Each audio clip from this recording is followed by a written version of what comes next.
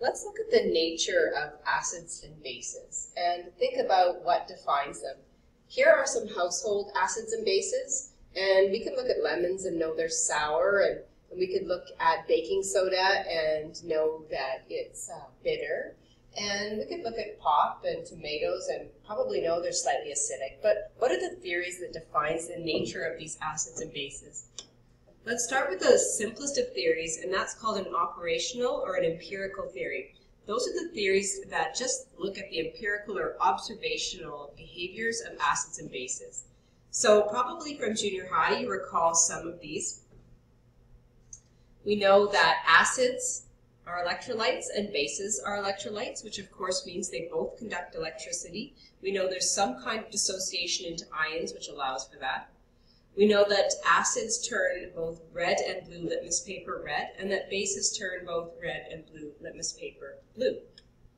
We also know that acids have a pH of less than 7, bases a pH of greater than 7, that if we could taste them in the lab, that acids would taste sour and that bases would taste bitter. Acids neutralize bases, and bases neutralize acids, and finally bases are slippery. These are all observational or operational empirical observations that define an acid and a base.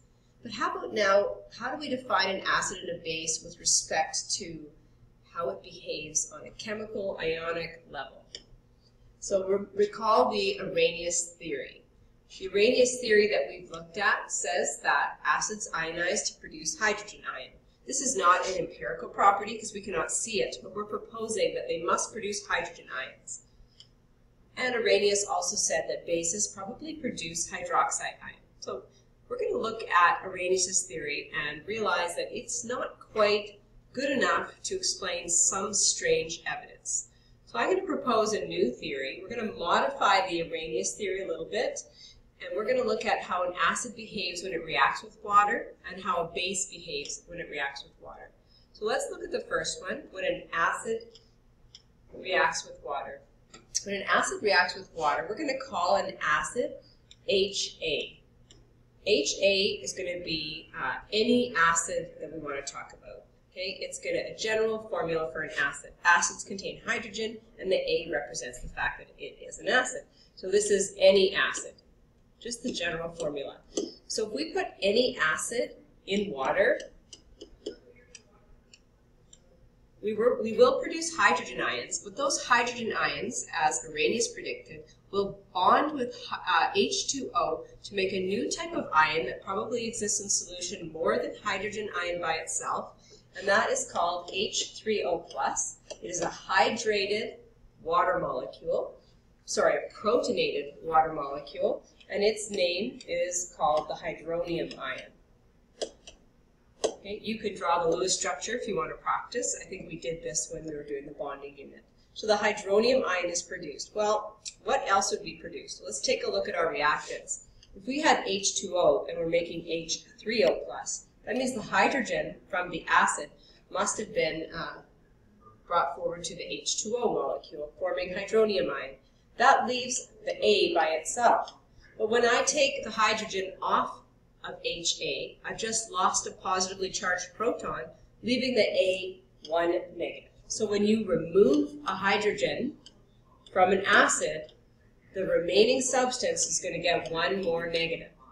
Conversely, on the other hand, for H2O, when I added a hydrogen to H2O, the molecule became 1 more positive. So consider that when you are writing the modified Arrhenius equation for an acid. Now bases will form hydroxide ion, like Arrhenius said, but it's again, we're going to modify that a little bit to show the reaction of a base with water. So any old base, the general formula for a base is going to be B for base and then minus, because it's going to have the ability to accept a hydrogen. So B minus is the general formula for any base. And the modified Arrhenius equation will react that base with water. Okay, and then what we get is we must get hydroxide, because hydroxide defines the base. So if I get hydroxide ion, then you can see H2O must have lost a hydrogen, and that hydrogen, of course, is going to go on to the B. So we make HB as our other product. Remember, when you add a hydrogen, it becomes one less negative or one more positive, so HB doesn't have a negative charge. Please keep in mind that these bases that I'm showing you do not contain hydroxide, because if they did contain hydroxide, we already know they are a base. Anytime you get a hydroxide-containing base, you just dissociate it. For example, if I had NaOH, I'm not going to react that with water. Hydroxide is already present. I'm just going to show the dissociation of Na plus and OH minus. You'll notice that sometimes I'm drawing double arrows and single arrows.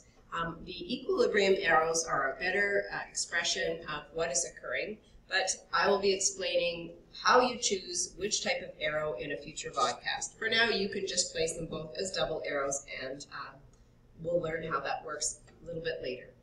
All right, so our next vodcast is going to show some examples of applying this modified Arrhenius definition of acids and bases.